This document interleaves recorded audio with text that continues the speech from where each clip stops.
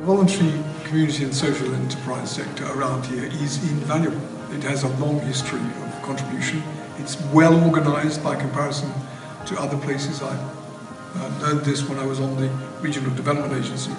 And without it, there would be a lot of service that ordinary folk get that wouldn't be there. So it is absolutely necessary and deserves support.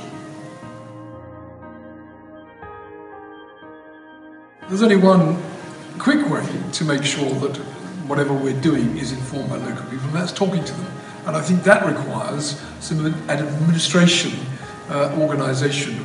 I am absolutely concerned that we should have groups of people that are in contact with the Metro Mayor and the Mayor's office, and that we're listening and able to share experiences and desires. That's the way to start it. Then we start to set some targets and make steady steps into making it work.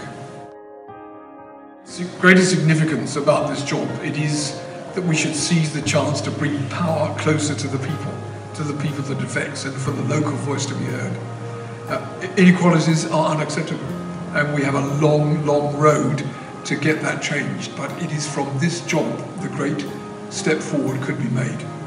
It is about bringing power back to the locality.